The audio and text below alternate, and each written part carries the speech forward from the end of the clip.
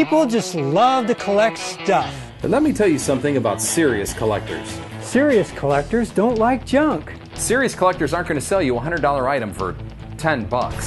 Serious collectors don't pawn their treasures. Serious collectors exist everywhere. Collecting Seriously, a show dedicated to real collecting. Without the buying, selling, or haggling. Educational, interesting, and entertaining. Seriously. Well, I wonder what the weather's got in store for us today. Well, if I'm reading that correctly, it's just what I thought. My name is Jimmy Sparks. I wanted to create a show that showcases collections and collectors. Expert mega collector Doug Smith and I have no trouble finding incredible collections in every category you can think of, and in any neighborhood in any city. No selling, no buying, no haggling. We're not interested and they're not either. We are all about the stuff. It's collecting. Seriously.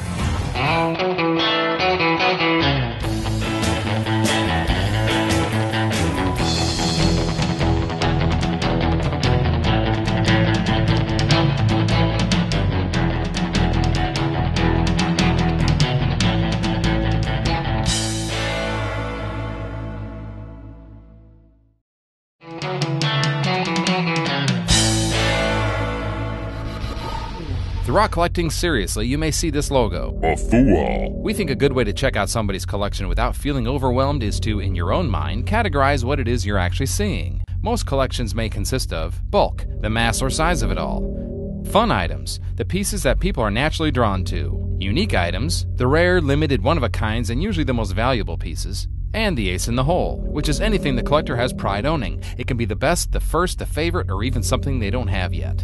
Not all collections have these traits, but following these 4 guidelines might help you not to get lost. A fool. Hey Jimmy, what do you got there? Oh, just a box of old door stops I got at a garage sale for 50 cents a piece. Oh, that ain't a bad deal.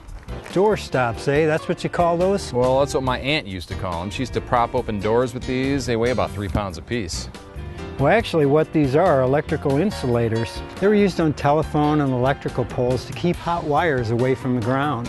The voltage potential in the wires has the ability to push the current to ground if it can find a conductor in which to convey the current.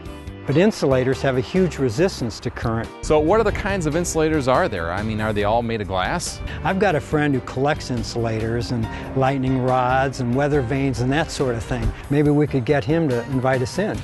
Well, it's all well and good, but I still need a doorstop. Wow. This is really impressive, Jack. When we were talking earlier, you said that you started working for the Iowa-Illinois Gas and Electric Company. Is that right? That's right. Well, tell me, how long have you been collecting and how did you get started in all this? Well, I started collecting insulators in about 1970. I would go down after work and go through all the bins and bring home what they had, but other fellows were giving them to me too.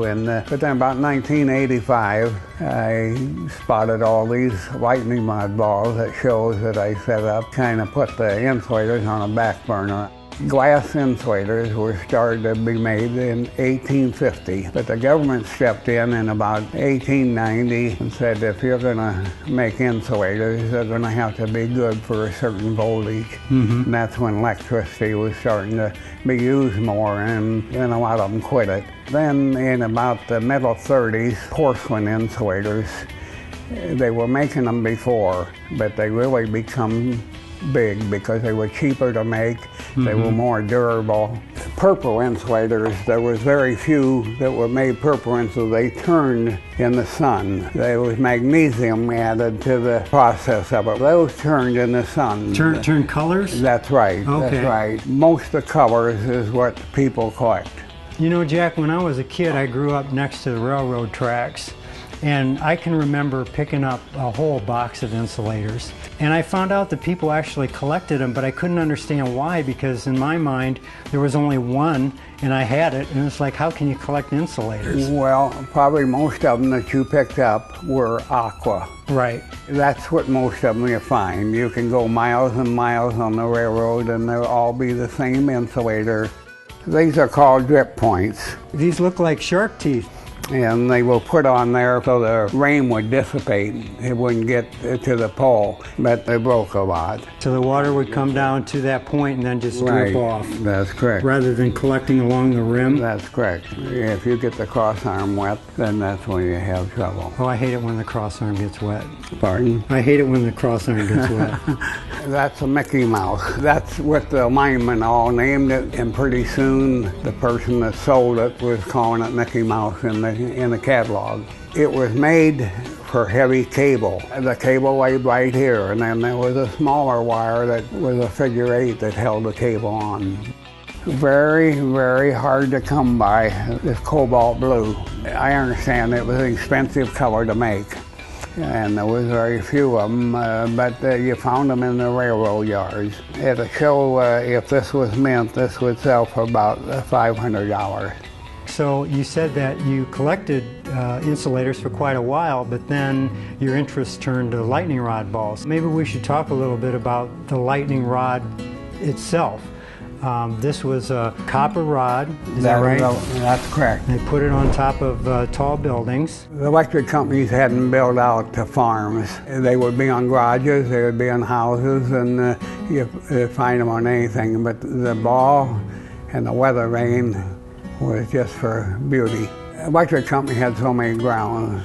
Maybe every pole was grounded, and that would be enough protection. And so it kind of took lightning rod people out of business. In the back of my mind, I'm thinking, why don't we see lightning rods anymore? You'll see some lightning rods. You won't see the ball, you won't see the weather vane, but you'll see a short rod up there. Lately, in the last 8-10 years, there's been a lot of reproduction, but there are some of them that are hard to tell from the real thing. So it's buyer beware. You know, Jack, you told me that the white and the blue milk glass were the most common, but there's a lot of different designs here. They're really beautiful. You wouldn't think that these would be common. The white and the blue are the most common, and the plain brown. But when you get into the design or the name, then they aren't the most common. You mentioned that the lightning rods were decorated with the balls. That's and then correct. The farmer or whoever was putting up the lightning rod might put a weather vane on top. And I noticed that you have a bunch of them here. These are called arrows. If there's an animal or a car, then the weather vanes. Probably 150 different kinds. Do all the arrows have glass in them then? All the arrows have glass, yes. Do they still make arrows today? No. I suppose they all have their name that you collectors Yes, refer to they all them have a on. name to them.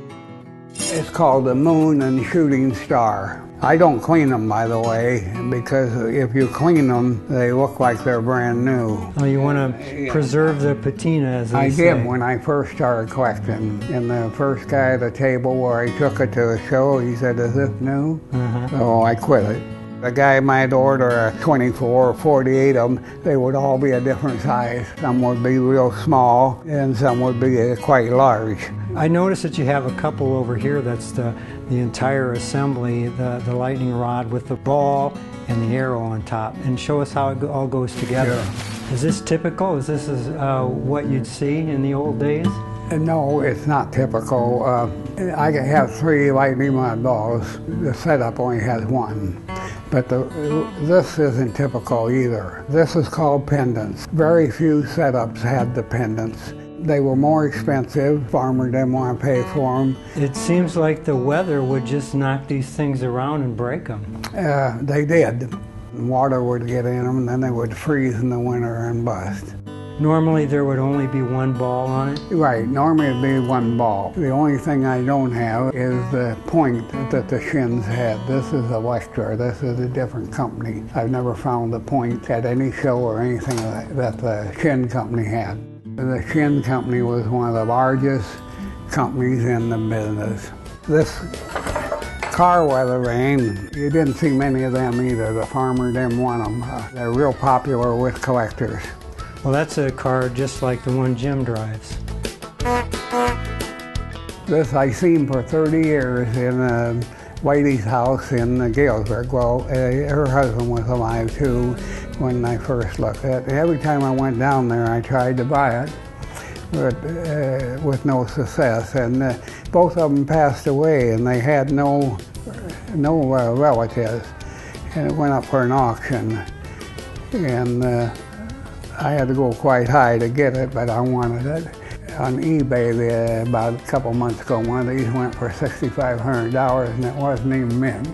So this is what you would call a weather vane. Yes, this is a weather vane. Many just have the horse. They don't have the rider. So the rider is what makes this rare. That's correct. What is it about yourself, do you think, that makes you collect?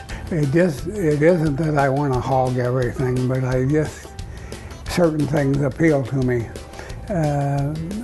All kinds of glass appeal to me. And are you still buying today? Yes. You can't get out of it. You can't quit it. At least I can.